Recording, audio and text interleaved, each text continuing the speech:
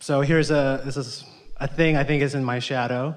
How, in my new chapter, do I pursue relationships, whether they're casual? Do I create casual? Am I allowed to have casual relationships?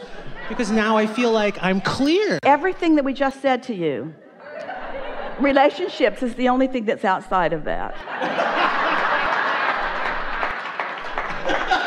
You're allowed everything you want except with relationships. And with relationships, you must settle for things you don't want.